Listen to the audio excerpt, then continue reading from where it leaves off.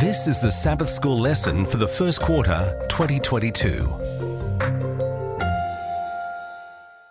Welcome to Lesson 11, Jesus, author and perfecter of our faith, ready for teaching on March 12.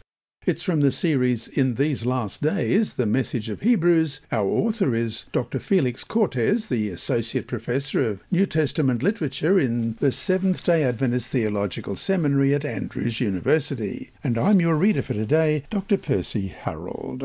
Sabbath Afternoon, March 5. Before we start, let's pray. Our Heavenly Father, we thank you that Jesus is not just our Saviour, He's not just our Judge, but He is the one who intercedes for us, that each of us can have eternal life.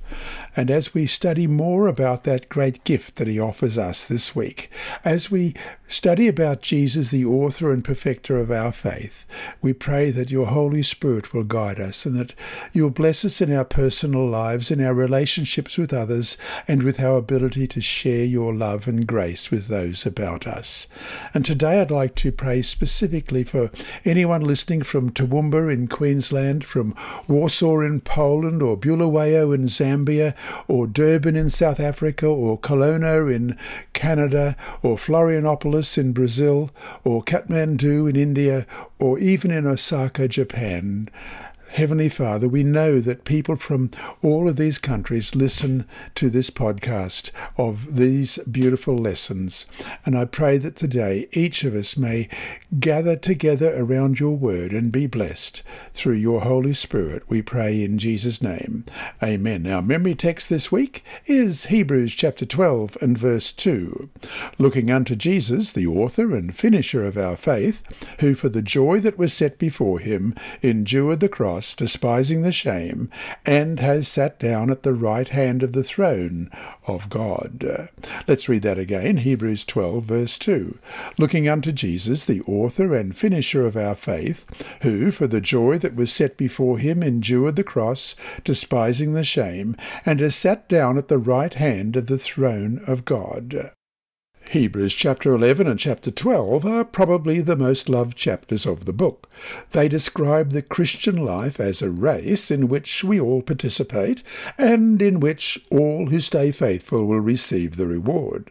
They also describe the drama of redemption as a race in which people of faith from the past persevered, despite sufferings, but have not yet received the reward.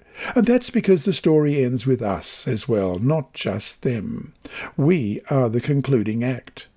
The drama culminates with our entering and running the last part of the race, and with Jesus seated at the goal line at the right hand of God. He provides inspiration as well as the ultimate example of how the race is run.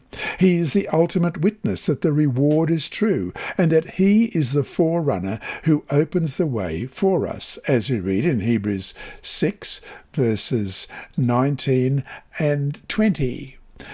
This hope we have as an anchor of the soul, both sure and steadfast, and which enters the presence behind the veil, where the forerunner has entered for us, even Jesus, having become high priest forever, according to the order of Melchizedek. And Hebrews chapter 10, verses 19 to 23. Therefore, brethren, having boldness to enter the holiest by the blood of Jesus, by a new and living way, which he consecrated for us, through the veil, that is, his flesh, and having a high priest over the house of God, let us draw near with a true heart in full assurance of faith, having our hearts sprinkled from an evil conscience, and our bodies washed with pure water. Let us hold fast the confession of our hope without wavering, for he who promised is faithful. Hebrews 11 explains that faith is confidence in God's promises, even if we cannot see their fulfillment yet. This lesson will explore what faith is and how it is obtained through the examples of the past, and especially and centrally through the example of Jesus, the founder and perfecter of our faith. Hebrews 12, verse 2.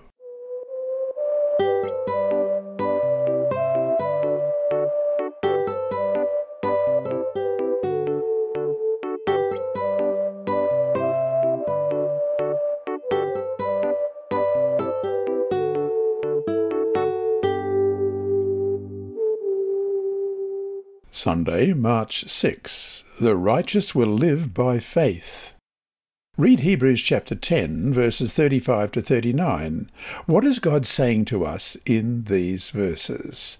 Therefore, do not cast away your confidence, which has great reward, for you have need of endurance, so that after you have done the will of God, you may receive the promise. For yet a little while, and he who is coming will come, and will not tarry. Now the just shall live by faith, but if anyone draws back, my soul has no pleasure in him. But we are not of those who draw back to perdition, but of those who believe to the saving of the soul. Endurance is a characteristic of God's end-time people, without which they will not be able to receive the promises that we read about in Revelation 13:10. He who leads into captivity shall go into captivity. He who kills with the sword must be killed with the sword. Here is the patience and the faith of the saints. And Revelation 14, verse 12, here is the patience of the saints. Here are those who keep the commandments of God and the faith of Jesus. In order to endure, however, believers need to hold fast their faith. As you read in Hebrews chapter 10:23, let us hold fast the confession of our hope without wavering, for he who promised is faithful. And Hebrews 4:14, seeing then that we have a great high priest who passed through the heavens, Jesus, the Son of God, let us hold fast our confession. Paul has shown that the desert generation was not able to receive the promise because they lacked faith, as you read in chapter 3, verse 19. So we see that they could not enter in because of unbelief. Hebrews portrays believers as also at the threshold of the fulfillment of the promises. In Hebrews 9:28, so Christ was offered once to bear the sins of many. To those who eagerly await for him, he will appear a second time, apart from sin, for salvation. And Hebrews 10, verse 25. Not forsaking the assembling of ourselves together, as is the manner of some, but exhorting one another, and so much the more as you see the day approaching. And verses 36 to 38. For you have need of endurance, so that after you have done the will of God, you may receive the promise. For yet a little while, and he who is coming will come, and will not tarry. Now the just shall live by faith, but if anyone draws back, my soul has no pleasure in him. And as needing to exercise faith if they want to receive the promises, we read in verse 39, but we are not of those who draw back to perdition, but of those who believe to the saving of the soul. Paul introduces his exposition on faith with a quotation from Habakkuk chapter 2, verses 2 to 4. Let's have a look at that.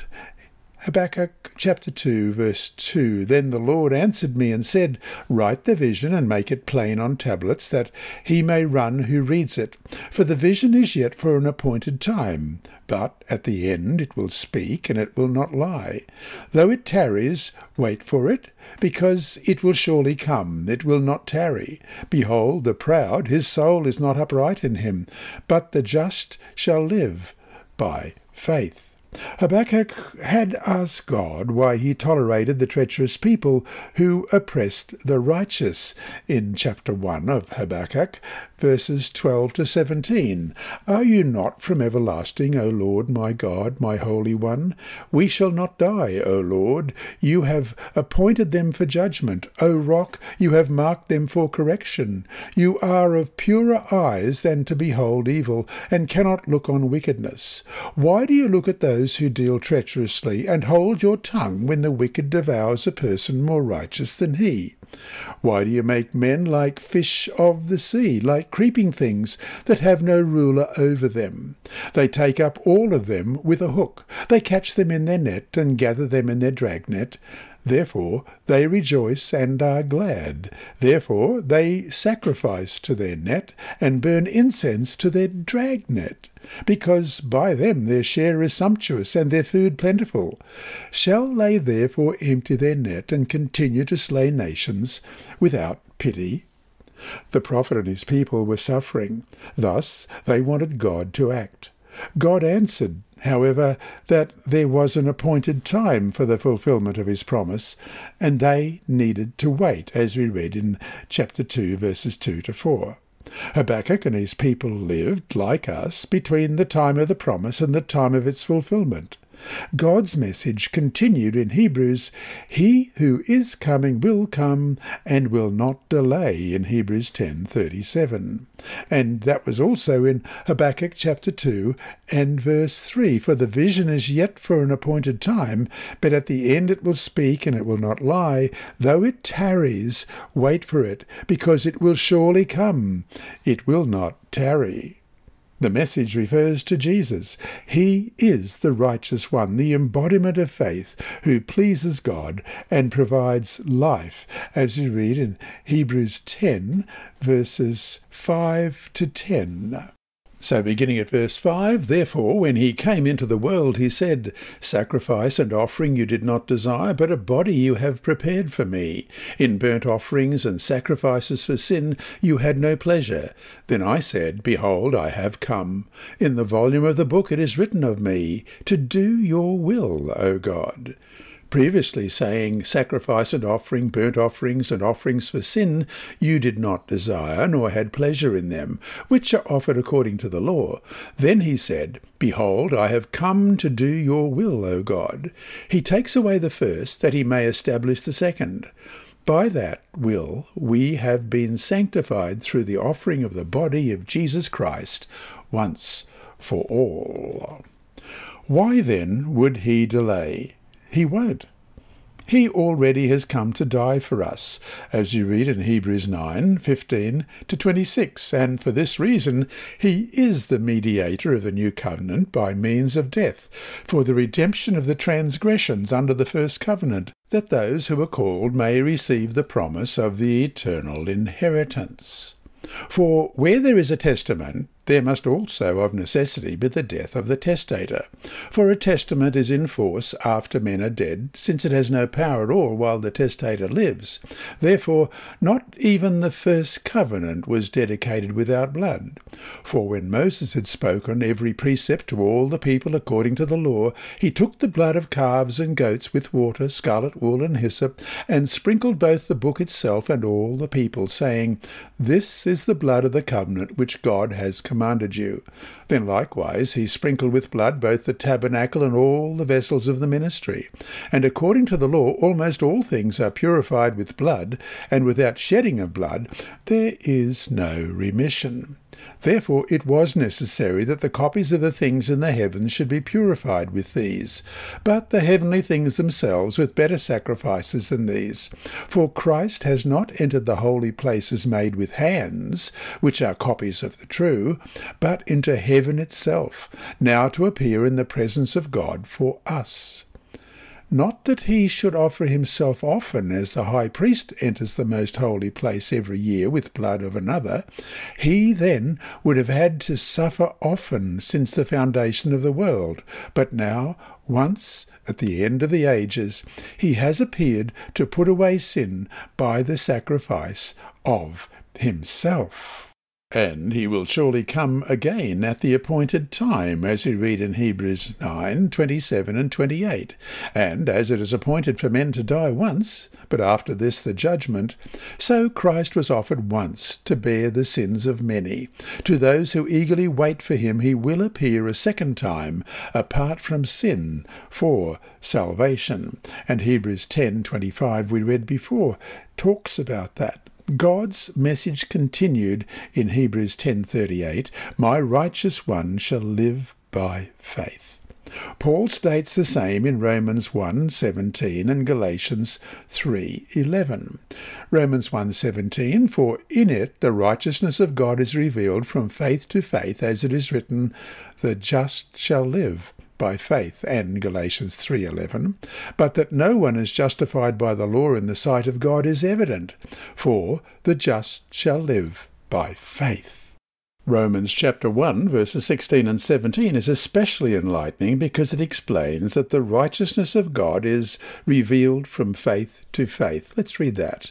Romans 1, beginning at verse 16, "For I am not ashamed of the gospel of Christ, for it is the power of God to salvation for everyone who believes, for the Jew first, and also for the Greek. For in it the righteousness of God is revealed from faith to faith, as it is written, the just shall live by faith."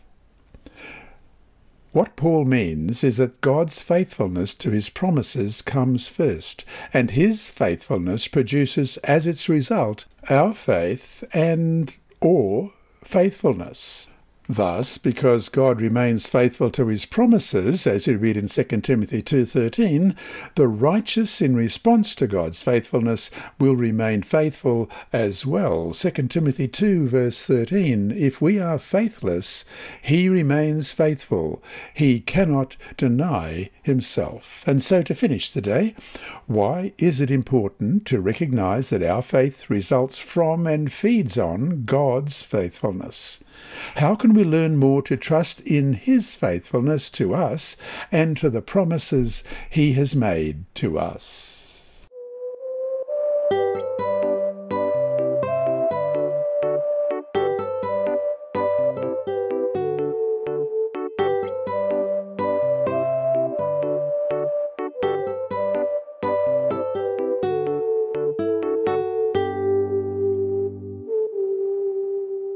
Monday, March 7. By faith, Abraham.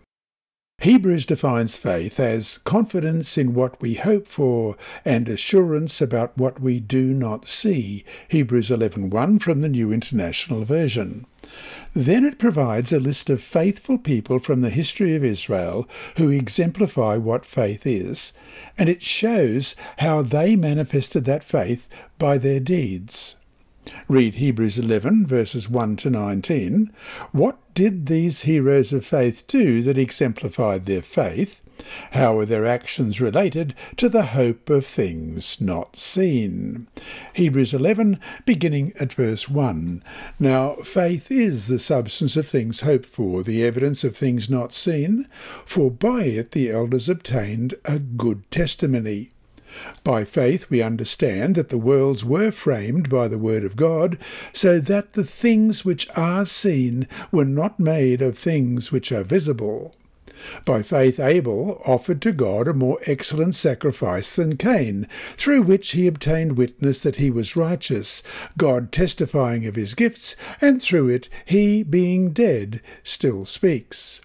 By faith Enoch was taken away so that he did not see death, and he was not found because God had taken him. For before he was taken, he had this testimony, that he pleased God. But without faith it is impossible to please him. For he who comes to God must believe that he is, and that he is a rewarder of those who diligently seek him. By faith Noah, being divinely warned of things not yet seen, moved with godly fear, prepared an ark for the saving of his household, by which he condemned the world, and being heir of the righteousness which is according to faith. By faith Abraham obeyed when he was called to go out to the place which he would receive as an inheritance, and he went out, not knowing where he was going. By faith he dwelt in the land of promise as in a foreign country, dwelling in tents with Isaac and Jacob, the heirs with him of the same promise. For he waited for the city which has foundations, whose builder and maker is God. By faith Sarah herself also received strength to conceive seed, and she bore a child when she was past age, because she judged him faithful who had promised. Therefore from one man, and him as good as dead, were born as many as the stars of the sky in multitude, innumerable as the sand which is by the seashore. These all died in faith, not having received the promises, but having seen them afar off, were assured of them, embraced them, and confessed that they were strangers and pilgrims on the earth. For those who say such things declare plainly that they seek a homeland. And truly, If they had called to mind that country from which they had come out, they would have had opportunity to return. But now they desire a better, that is, a heavenly country. Therefore God is not ashamed to be called their God, for he has prepared a city for them. By faith Abraham, when he was tested, offered up Isaac, and he who had received the promises offered up his only begotten son, of whom it was said, "In Isaac your seed shall be called," concluding that God was able to raise him up even from the dead, from which he also received him in a figurative sense. Abraham is probably the most important character in this chapter. Abraham's last act of faith is especially instructive regarding the true nature of faith. Hebrews notes that God's instruction to Abraham that he offer Isaac as a sacrifice seemed to imply a contradiction on God's part, as we read in verses 17 and 18.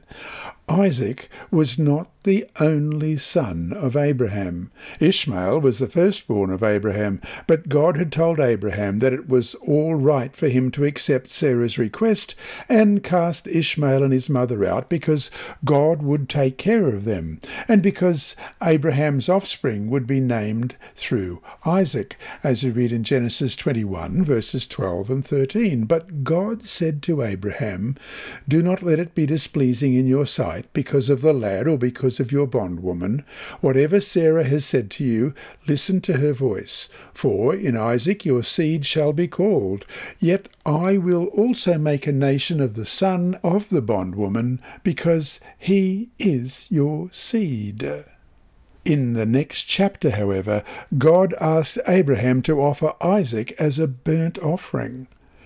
God's instruction in Genesis 22 seemed to flatly contradict God's promises in Genesis chapters 12 through to 21. Hebrews concludes that Abraham amazingly solved the conundrum by arriving at the conclusion that God would resurrect Isaac after he had offered him. This is amazing because no one had yet been resurrected.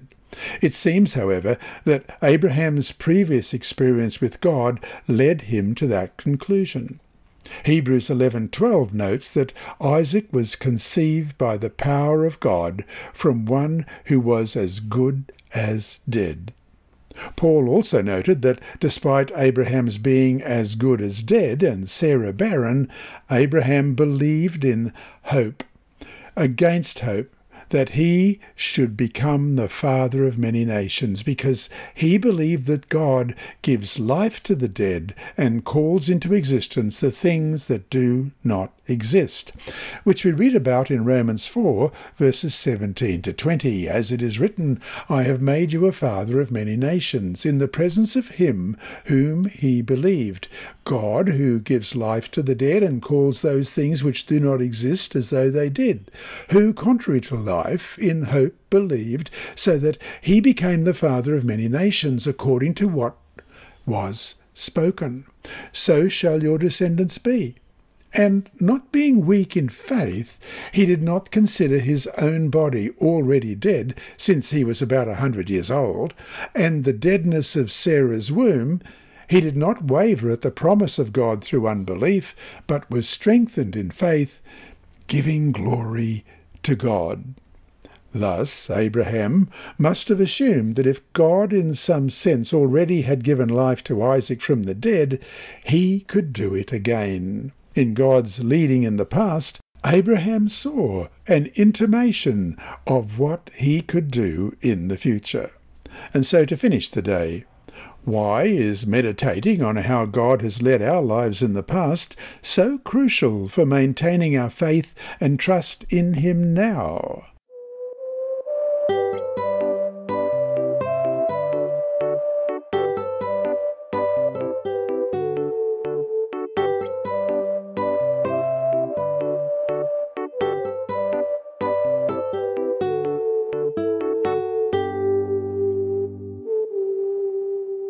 Tuesday, March 8, Moses believing in the unseen.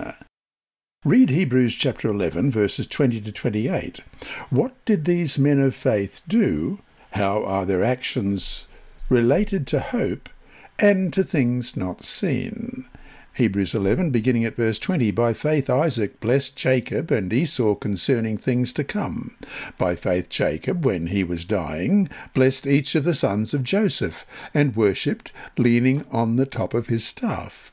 By faith Joseph, when he was dying, made mention of the departure of the children of Israel, and gave instructions concerning his bones.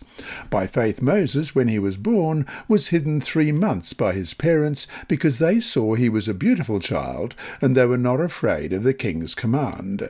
By faith Moses, when he became of age, refused to be called the son of Pharaoh's daughter, choosing rather to suffer affliction with the people of God than to enjoy the passing pleasures of sin, esteeming the reproach of Christ greater riches than the treasures in Egypt, for he looked to the reward. By faith he forsook Egypt, not fearing the wrath of the king, for he endured as seeing him who is invisible. By faith he kept the Passover and the sprinkling of blood, lest he who destroyed the firstborn should touch them. Moses is the second major example in this chapter of faith. The life of Moses is introduced and concluded by 2 actions of defiance to the king. His parents hid him when he was born, because they were not afraid of the king's edict, as we read in verse 23, and Moses left Egypt, not being afraid of the anger of the king, in verse 27. The most significant action of Moses was, however, that he refused to be called the son of Pharaoh's daughter, in verse 24. The reference to Moses' adoptive mother as Pharaoh's daughter suggests that he was slated to be the next Pharaoh. Moses, however, was willing to leave behind the prospect of becoming the ruler of the most powerful nation at that time, and to become instead the leader of newly freed slaves, refugees actually. Compare Hebrews chapter 11 verses 24 to 27 and Hebrews 10, 32 to 35. What were the similarities between the situation of the original recipients of Hebrews and the experience of Moses? Hebrews 11, beginning at verse 24. By faith Moses, when he became of age, refused to be called the son of Pharaoh's daughter, choosing rather to suffer affliction with the people of God than to enjoy the passing pleasures of sin, esteeming the reproach of Christ greater riches than the treasures in Egypt, for he looked to the reward. By faith he forsook Egypt, not fearing the wrath of the king, for he endured as seeing him who is invisible. By faith he kept the Passover and the sprinkling of blood, lest he who destroyed the firstborn should touch them. And chapter 10, verses 32 to 35. But recall the former days, of which after you were illuminated, you endured a great struggle with sufferings, partly while you were made a spectacle both by reproaches and tribulations, and partly while you became companions of those who were so treated. For you had compassion on me in my chains, and joyfully accepted the plundering of your goods, knowing that you have a better and an enduring possession for yourselves in heaven. Therefore do not cast away your confidence, which has great reward. The greatness of Moses was that he was able to see beyond the promises of the king of Egypt and look toward the unseen, namely, the promises of God. Hebrews says the key was that Moses' sight was fixed on the reward, not on the riches of Egypt. This reward is the same reward mentioned in Hebrews 10:35, which God has promised to all who believe in him. Paul's words about Moses' decision must have echoed powerfully in the hearts of his original readers. They had been enduring reproaches and insults because of their faith in Christ. They also had been afflicted and lost their possessions, as we read in verses 32 to 34 of chapter 10. Some were in prison, as we read in Hebrews 13:3.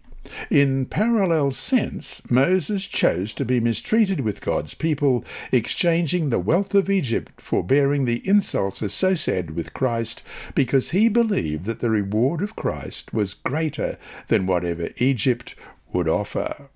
And so to finish the day, what are some of the struggles that you have faced because of your faith? What have you had to give up for it? Why ultimately is the reward worth it, even if you can't see it now?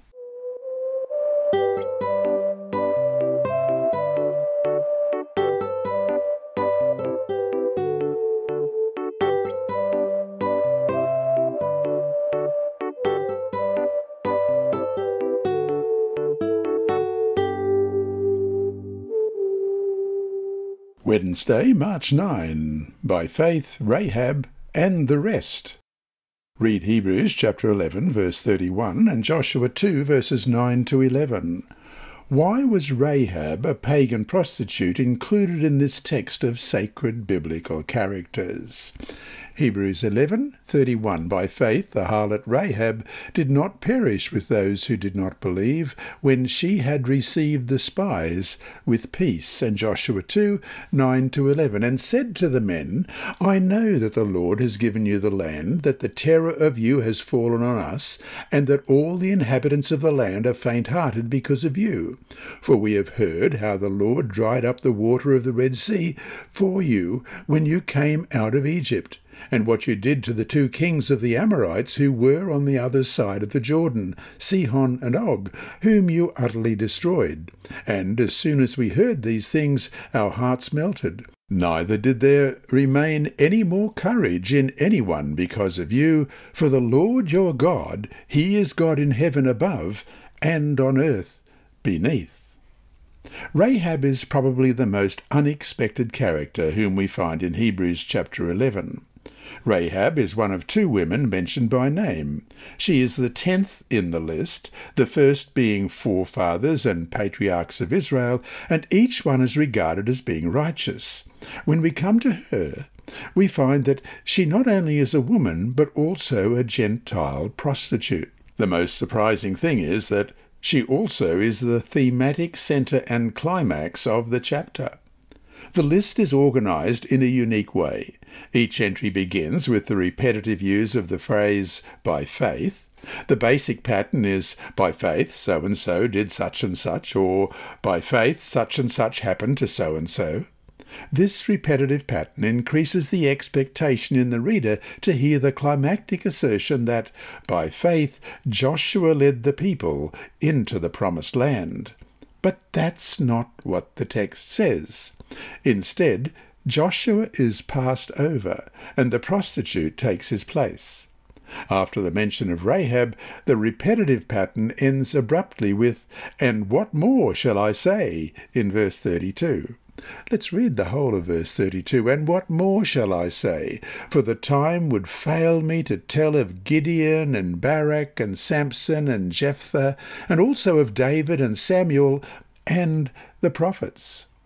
Then Paul hurriedly lists some names and events that he does not explain in detail. Rahab's deed of faith was that she heard, believed, and obeyed, even though she did not see. She did not see the plagues of Egypt, or the deliverance in the Red Sea, or the water flow from the rock, or the bread descend from heaven, yet she believed. She was a good exemplar for the audience of Hebrews who did not hear Jesus preach or see him do a miracle, and for us as well, who did not see any of these things either. Ellen White writes in Daughters of God, page 35, Rahab was a harlot who lived on the wall of Jericho. She hid the 2 Israelite spies sent to check out the defences of that city. Because of her kindness to them and her declaration of belief in God, the spies promised that the lives of Rahab and her family would be spared when the attack came on Jericho. End of quote. Paul then continues in Hebrews chapter 11, verses 35 to 38, with a list of the hardships many faced. The phrase refusing to accept in verse 35 implies that they had the possibility to escape but chose not to, because their sights were set on the reward of God. Hebrews 11, beginning at verse 35. Women received their dead raised to life again. Others were tortured, not accepting deliverance, that they might obtain a better resurrection. Still others had trials of mockings and scourgings, yes, and of chains and imprisonment. They were stoned, they were sawn in two, were tempted, were slain with the sword. They wandered about in sheepskins and goatskins, being destitute, afflicted, tormented, of whom the world was not worthy. They wandered in deserts and mountains, in dens and caves of the earth. And so to finish today, though we have not seen any of these things happen, the six-day creation, the Exodus, the cross of Christ, why do we have so many good reasons for believing that they did?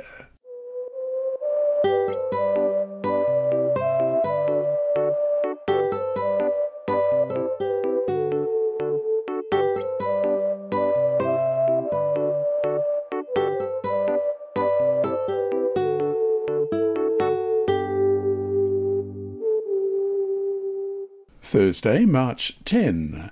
Jesus, the author and perfecter of our faith. Read Hebrews chapter 12, verses 1 to 3. What do these verses ask us to do? Therefore we also, since we are surrounded by so great a cloud of witnesses, let us lay aside every weight and the sin which so easily ensnares us, and let us run with endurance the race that is set before us, looking unto Jesus, the author and finisher of our faith, who, for the joy that was set before him, endured the cross, despising the shame, and has sat down at the right hand of the throne of God. For consider him who endured such hostility from sinners against himself, lest you become weary and discouraged in your souls. The climax of the exposition on faith really arrives with Jesus in Hebrews chapter 12. Paul started the letter with Jesus, who is the coming one and who will not delay, in chapter 10, verse 37, and Paul concludes with Jesus, the perfecter of our faith, in Hebrews 12, verse 2. Jesus is the author and perfecter of our faith, as we read in the New American Standard Bible. This means that Jesus is the one who makes faith possible and is the example who perfectly embodies what a life of faith is all about. With Jesus, faith has reached its perfect expression. Jesus is the founder, we read in verse 2, or author or pioneer of our faith in at least three senses. First, he is the only one who finished the race in its fullest sense.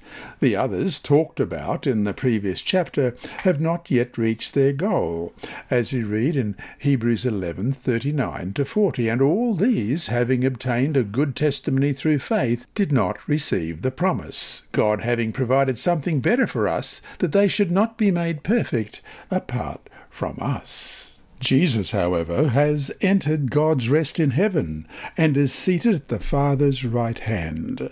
We, together with these others, will reign with Jesus in heaven, as we read in Revelation 20, verse 4. And I saw thrones, and they sat on them, and judgment was committed to them.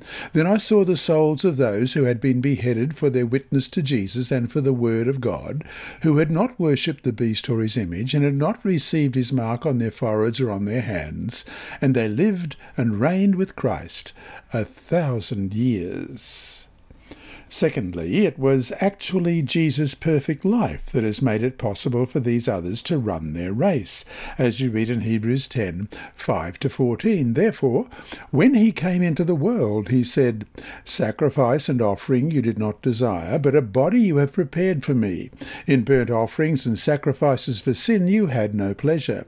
Then I said, Behold, I have come. In the volume of the book it is written of me, to do your will, O God. Previously saying, Sacrifice and offering, burnt offerings and offerings for sin you did not desire, nor had pleasure in them, which are offered according to the law. Then he said, Behold, I have come to do your will, O God. He takes away the first, that he may establish the second. By that will we have been sanctified through the offering of the body of Jesus Christ once for all. And every priest stands ministering daily and offering repeatedly the same sacrifices which can never take away sins. But this man, after he had offered one sacrifice for sins forever, sat down at the right hand of God. From that time, waiting till his enemies are made his footstool, for by one offering he has perfected forever those who are being sanctified. If Jesus had not come, the race of everyone else would have been futile.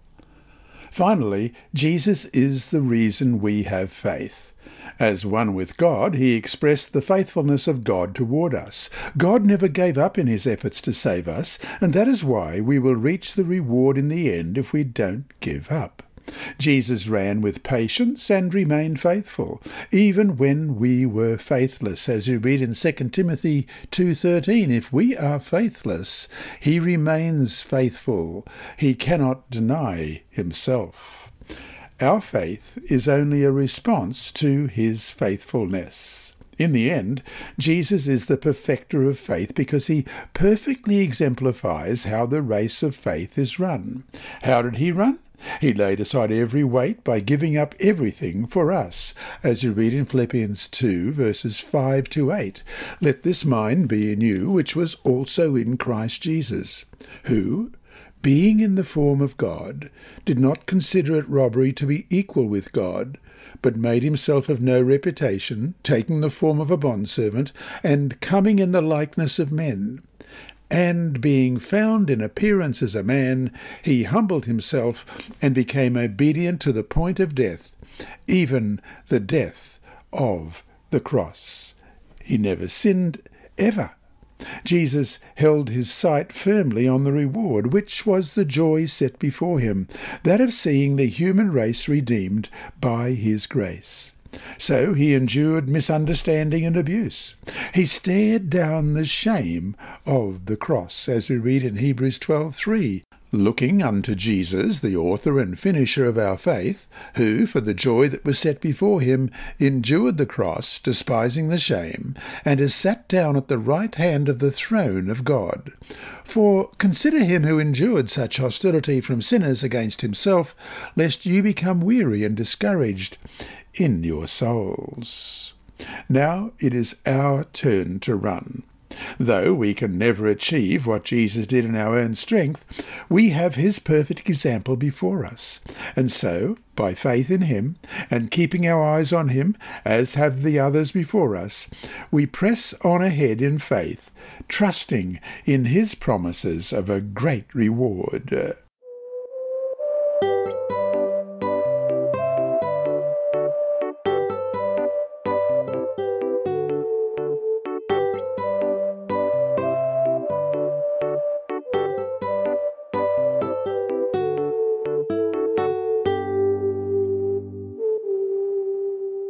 Friday, March 11. From the little book Steps to Christ, page 70, written by Ellen G. White, we read, By faith you become Christ's, and by faith you are to grow up in him, by giving and taking. You are to give all, your heart, your will, your service. Give yourself to him to obey all his requirements, and you must take all, Christ, the fullness of all blessing, to abide in your heart, to be your strength, your righteousness, your everlasting helper, to give you power to obey." End of quote. And from the same little book, page 105, God never asks us to believe without giving sufficient evidence upon which to base our faith. His existence, his character, the truthfulness of his word are all established by testimony that appeals to our reason, and this testimony is abundant. Yet God has never removed the possibility of doubt. Our faith must rest upon evidence, not demonstration. Those who wish to doubt will have opportunity, while those who really desire to know the truth will find plenty of evidence on which to rest their faith. It is impossible for finite minds fully to comprehend the character or the works of the Infinite One. To the keenest intellect, the most highly educated mind, that holy being must ever remain clothed in mystery. Canst thou by searching find out God? Canst thou find out the Almighty unto perfection? It is as high as heaven. What canst thou do? Deeper than hell. What canst thou know? Job 11, 7 and 8. End of quote. And that brings us to our 3 discussion questions for this week. 1. An early Christian scholar once wrote, Credo ut intelligam. Latin for, I believe in order that I may understand. Hebrews 11:3 says that by faith we understand. What is the relationship between faith and understanding? Why does faith often come before understanding? That is, why must we sometimes reach out in faith in what, at least at first, we don't understand, and then afterwards more understanding will come? Question 2. The Greek word pistis means both faith and faithfulness. Why are both meanings important in seeking to understand what living by faith means? How did the people in Hebrews 11 show by their faithfulness the reality of their faith? How can we do the same? And question 3, though we understand that faith is a gift of God, what role do we play, if any, in receiving and maintaining that gift? Romans 12 verse 3 reads, For I say, through the grace given to me, to everyone who is among you, not to think of himself more highly than he ought to think, but to think soberly, as God has dealt to each a measure of faith.